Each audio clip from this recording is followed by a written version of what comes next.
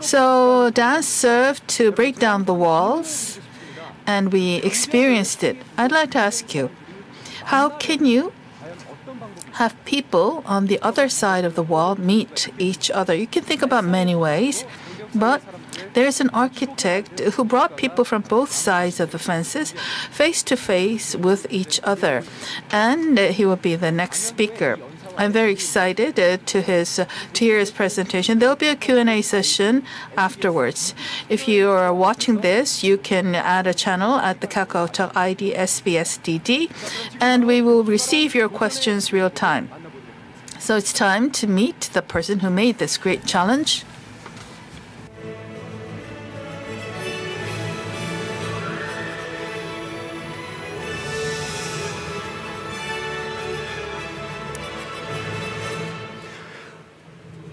네, 여러분, 건축가 로널드. I'd like to invite architect Ronald Rael to the stage.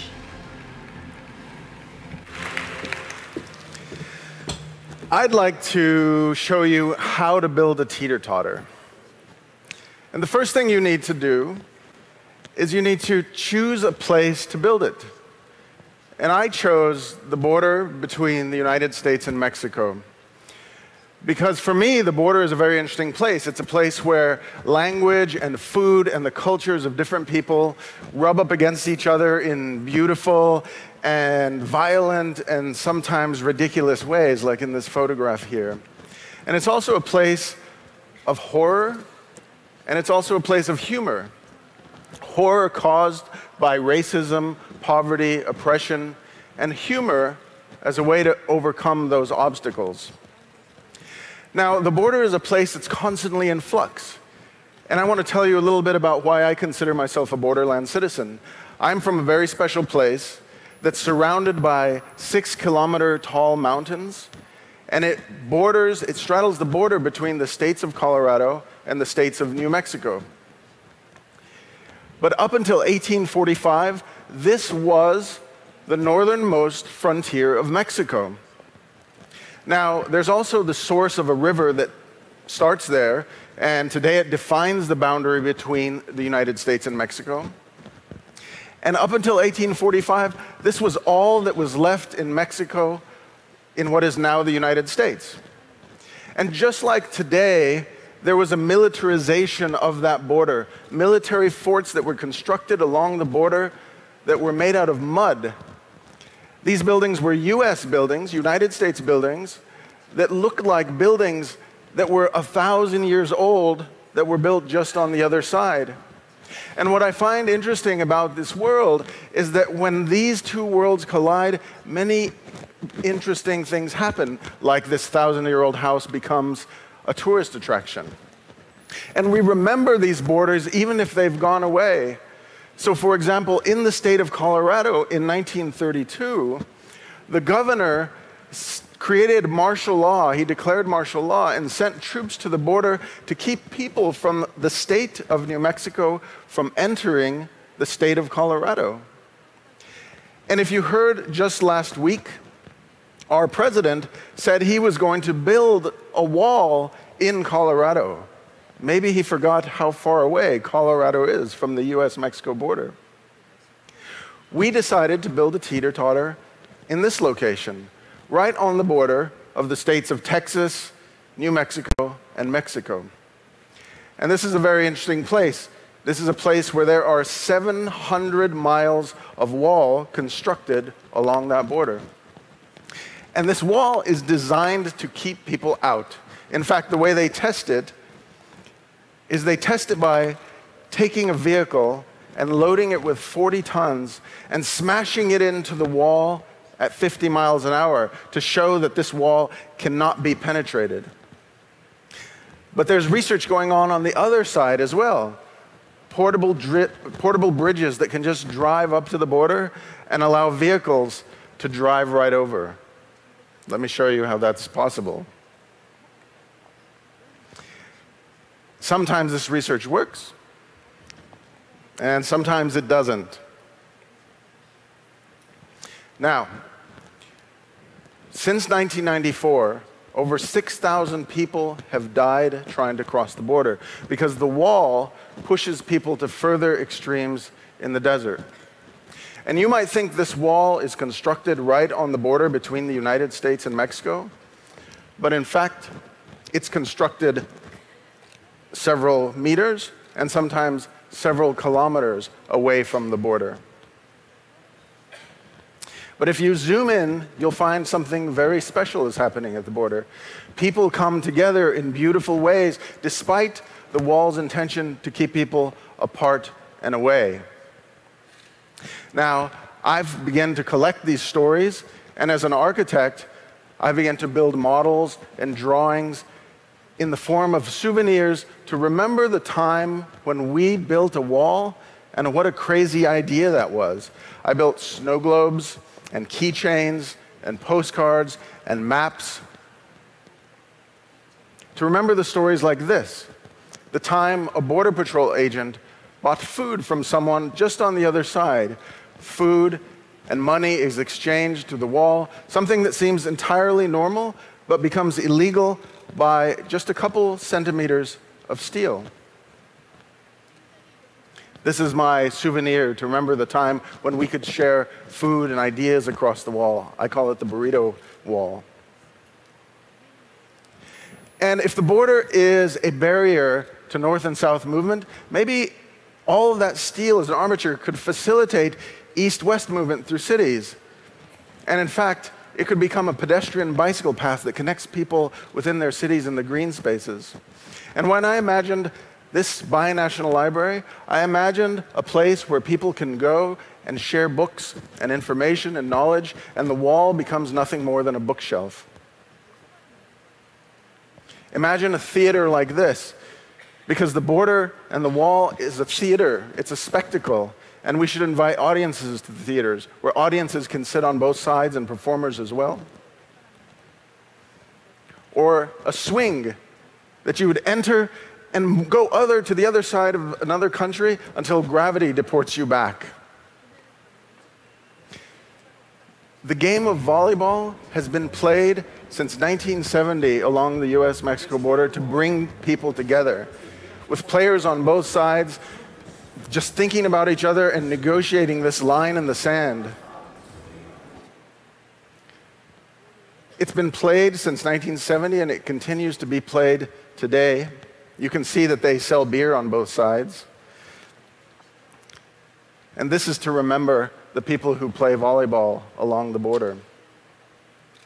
Maybe it makes more sense to construct xylophones along the US-Mexico border instead of walls. My friend Glenn Wayant thinks that's the case, and he's been playing the border for years. He attaches microphones to the wall and plays them like a string instrument, or sometimes he picks up sticks and bangs them. He calls these weapons of mass percussion, to think about the weapons of mass destruction that perpetuated the construction of the wall in the first place. This is my souvenir for Glenn. On one side of the wall, it might look like this. Someone is mowing their lawn in their backyard. And on the other side of the wall, it looks like this. The wall becomes the fourth wall of someone's house. So I drew a set of blueprints showing the average size of a house in El Paso and an average size of a house in Juarez, Mexico. And you can see the wall cuts through the kitchen table. Here you see the wall cuts through the living room. And here the bedroom. Because the wall not only divides countries, it divides cities, neighborhoods, and it divides families. So in order to choose a site, we need a site where there are children. And if you're familiar with what's happening in the United States today, parents are being separated from their children at the border. And I wanted to do something about this, so I created a poster that we could download and use in protest. And if you're familiar with this sign was designed by an indigenous person in the United States who was working for the highway department to warn people that immigrants may be dropped off alongside the road, and that would warn oncoming motorists to be careful and be cautious. And so this is a subversive form of design activism. The silhouette of the father is of the civil rights leader Cesar Chavez, and he thought a young girl with pigtails would be someone that drivers empathize with the most. I wanted to call attention to child separation at the border, and I did one simple thing, which is to turn the family to face each other. This poster has been downloaded and used in protest, but I would have never imagined that I would have been allowed to return this sign back to the highway to be seen by hundreds of thousands of motorists in the form of an enormous billboard. So we chose a site where there are children, where you can see children playing and sometimes even climbing the border wall itself. Now we have to determine how much the teeter-totter is going to cost. Well, let's think about the wall first. $3.4 billion have been spent constructing the wall since 2006. And it will require $49 billion needed to construct and maintain the wall over the next 25 years. This isn't the wall that our president is talking about. In fact, his wall is intended to cost $70 billion. But let's think about that $49 billion price tag first. What else could that buy? It could buy 300 Seattle Public Libraries, or 500 miles of the High Line, or 350 Broad museums. Especially when no matter how high you build that wall, you'll probably find a ladder that's taller that only costs $300. The next thing we have to do is consider the details of design. When we first began to design the wall, we were imagining these scenarios where people could be lifted up over the top of the wall to look over. And we asked permission to build the teeter-totters along the border, and we continued to evolve our design, eventually deciding that this would be a very simple kind of teeter-totter, and families and children could enjoy. The teeter-totter itself could be slipped right through the wall itself. And we wanted to smuggle design into the border. So we see the wall, but if we look closely, we see a fulcrum that's attached right on the wall. And we began to test these ideas. And so this is the first ride of the teeter-totter. We painted the teeter-totters pink. Why? Because we wanted them to stand out from the wall. We wanted them to be fun. But in Juarez, Mexico, pink means something very important.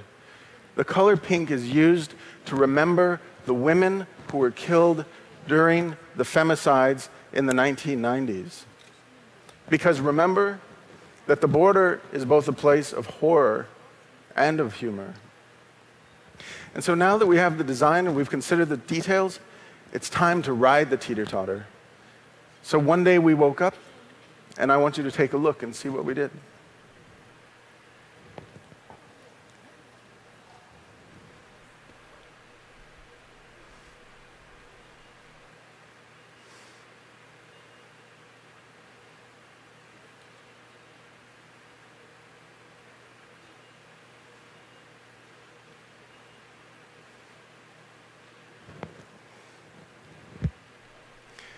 I'll tell you that when we did this, I was scared to death.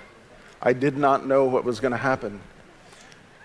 But we brought families together, children together, and we transformed the border into a place of joy. And we transformed the border into a place where usually you only hear about the border being a place of violence, a place where bad men are selling drugs.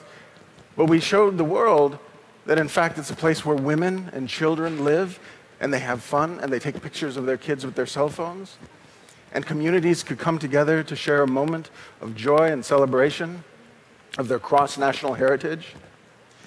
And even when the soldiers from Mexico showed up to ask, "What are we doing?" we said, "We're having an event with the children." And they stood back, and they smiled, and they took pictures. The Greek mathematician once said, "Give me a lever long enough and a fulcrum on which to place it, and I could move the world. And for 40 minutes that day, we showed the world that play can be a form of activism, and that the actions that take place on one side have a consequence on the other. Thank you very much.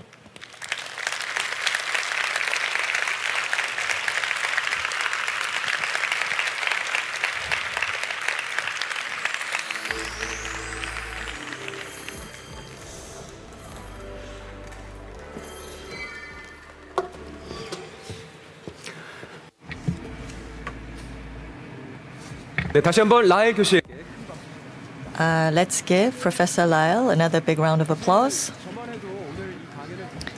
Before listening to the presentation, I had some fixed ideas about the different walls that separate two countries, and I realized that we can change this space and zone into a zone of harmony, and we will now have a Q&A session. And we are getting questions live, and we have selected some questions, several questions. And the first question is, as an architect, you can be inspired by many things. And what made you become interested in the wall and the barrier? Well, I became interested in the wall because I discovered that the wall could be thought of as a form of architecture.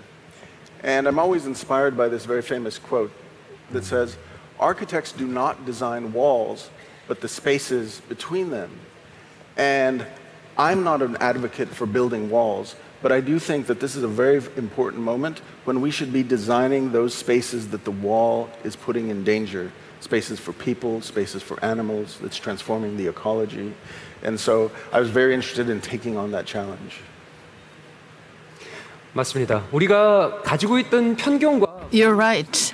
I think that's pretty much what we thought of. We thought it would be a place of conflict and confrontation and strictly guarded. But the fact that you saw this as a place for architectural design is very refreshing. This is the next question we got. As you made a lot of models, and as you made this structure, I'm sure you felt many things. What did you feel when you saw the place change? Oh, well, that was the most surprising thing, because if you can imagine, this wall is constructed through private property. It's constructed through protected wilderness areas. They even wanted to construct this wall through a university. So imagine if you're a student and you have to show your passport in order to go to classes. And so to see this transformation take place along the border and to see the kind of damage and destruction this wall is causing, it's really heartbreaking.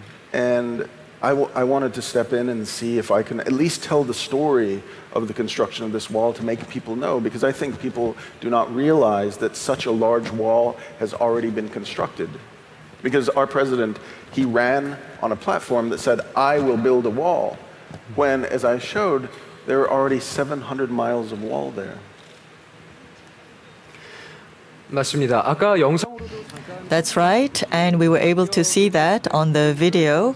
Through the structure that is the wall, children play with each other. It's a place of harmony, and we can enlarge the ecosystem in a sense, and I think that can be very inspiring.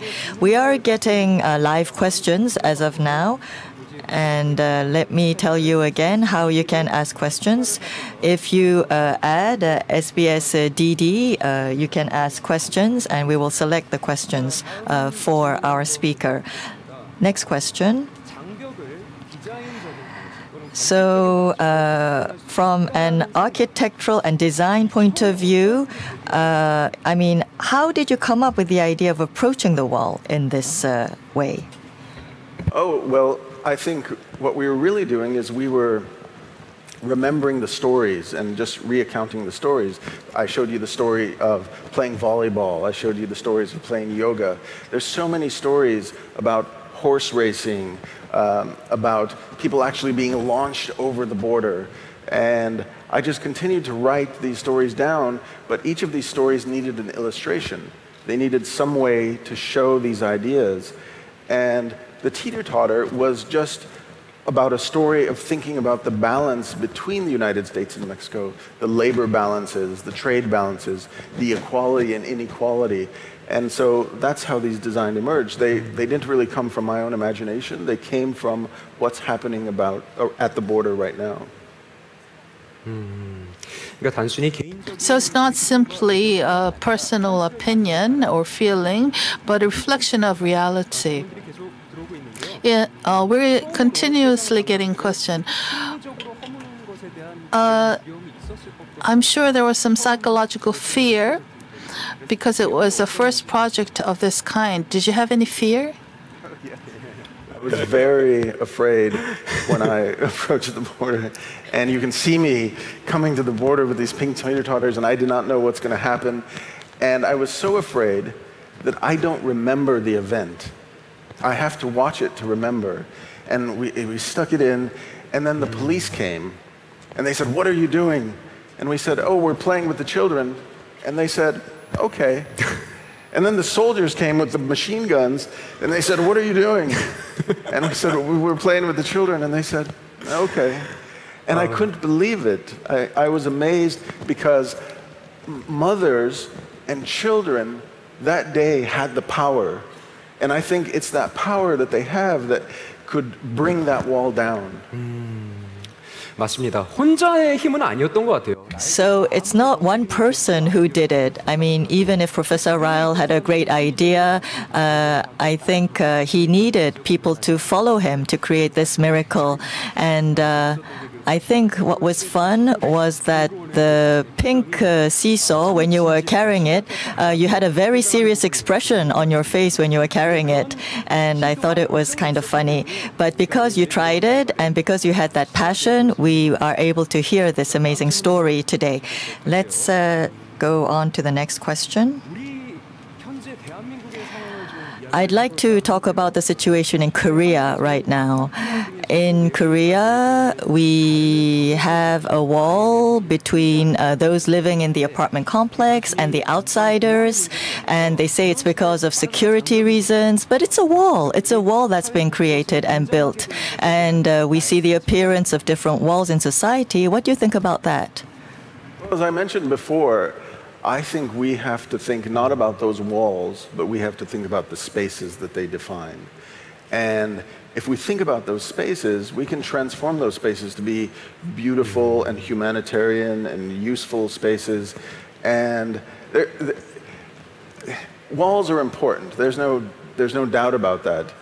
I recently wrote an article that there are many people in the United States that say that we need a wall between the United States and Mexico. And their critique is that they say, well, you have walls around your house, so why can't we have walls around our country? And so I said to myself, well, is a house a country? Because if it is, maybe we need a roof over our country. Maybe we need a kitchen in our country. And what does that mean? Maybe we need to be able to feed all of the residents of the country healthy food. Maybe we need a medicine cabinet in our country. And we're able to have health care for all the nation. In the United States, guns are a problem. And we don't shoot at people within our house. So why should we shoot at people in our country? And we also, when people come knocking at our door to ask for help, we don't detain them and separate families from their children. So why are we doing that in our country? I think that's the important thing to remember. 맞습니다. 장벽 자체에 우리가 You're right. Rather than focus on the wall itself, we should focus on how we can change the space that's defined by the walls. This is a question related to North and South Korea. Of course, we can't expect the ideologies of both Koreas to change. We have to recognize the difference, and we have to recognize that we can't go to each other's countries. But between the two countries, what can be built? Do you have any ideas? 굉장히 어려운 질문이죠. That's a very difficult question. That is a difficult question. But I think something is already being built, and maybe you don't realize it. That there's an enormous space that's becoming a space of wildlife It's becoming a space of nature. And if you think about it that way, that there is this protected zone between the two countries. And if the two countries ever become friends, if those barriers ever come down, what you will have left between you is one of the most beautiful parks in the world. And that's going to be amazing. Because there's an opportunity there to think about.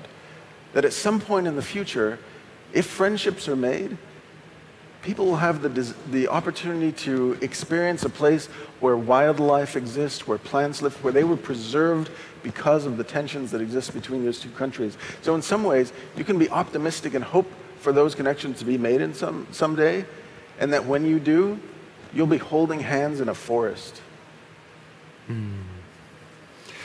참 정말 쉽지 않은 질문이어서.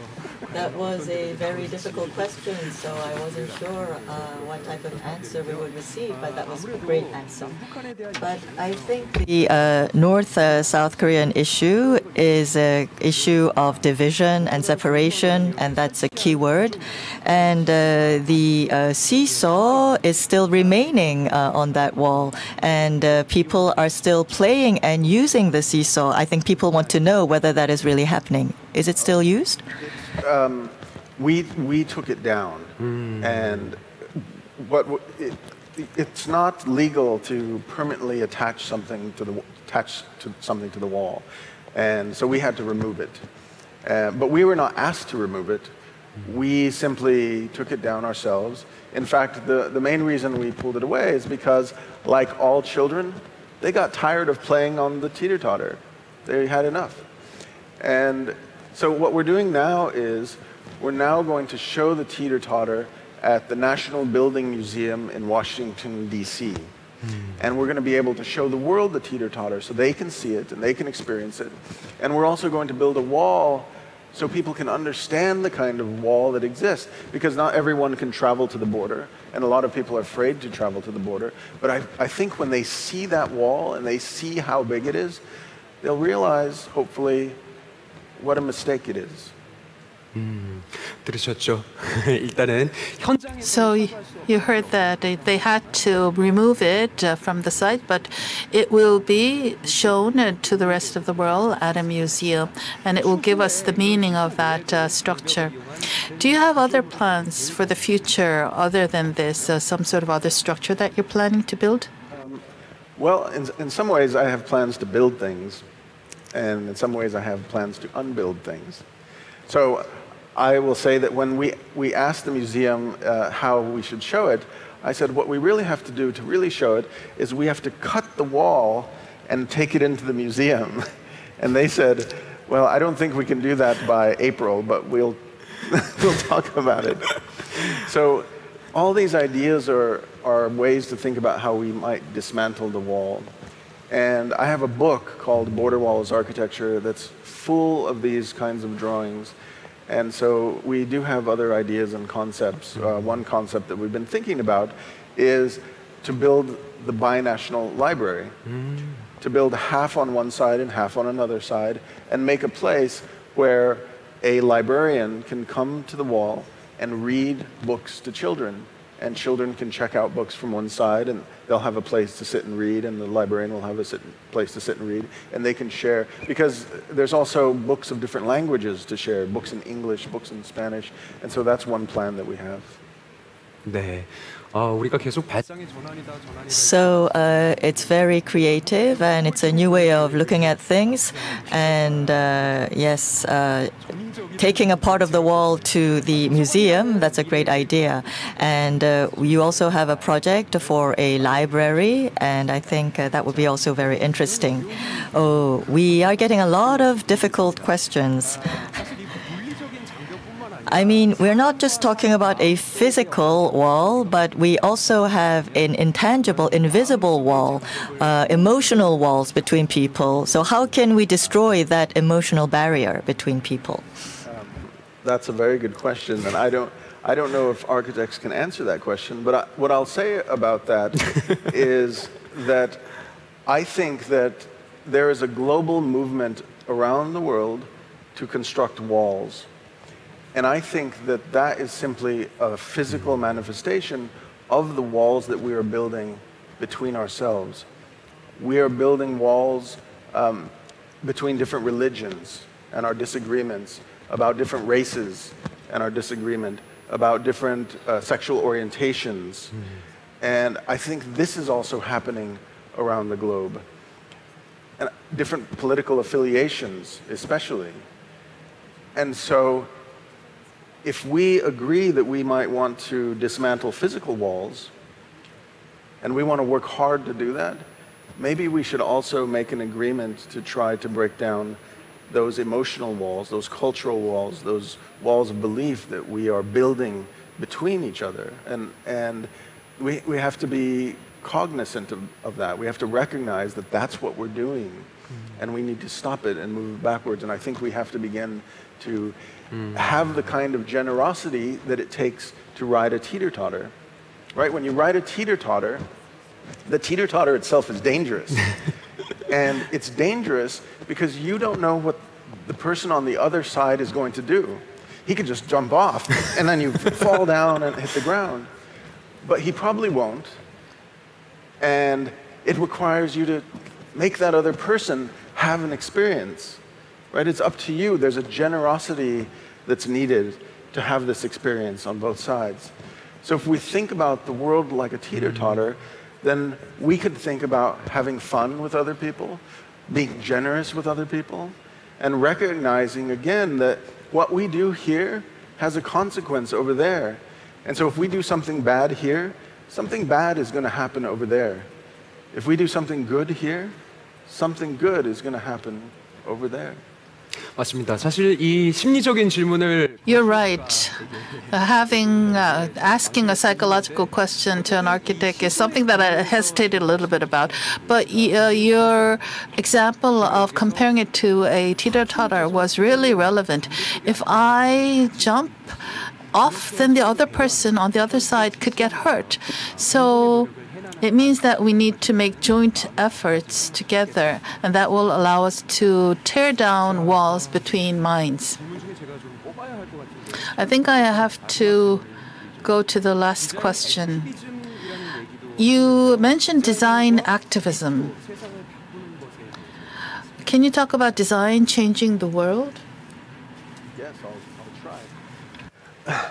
I teach a class at the university called Design is Activism, because I think every time someone designs something, they are changing the world. They're putting, whether you're designing a seat and it's soft and it can turn around, or whether you're designing a building or a room, you're making change, and that's really what activism is. It's about petitioning for change. It's about doing something to change, and if you recognize that as a designer that you have control of that, then maybe you can change the world in a really positive way. And so this is what design activism is all about. It's about recognizing that as a designer, you can be transformative. But I don't think that only applies to designers or architects. I think it applies to everyone in the world. That the choices you make about the foods you eat, about what you do in the morning and what you do at night, the way you interact with people, that's all design, because you're thinking about how you're engaging the world and how you might transform the world. And so this is design activism.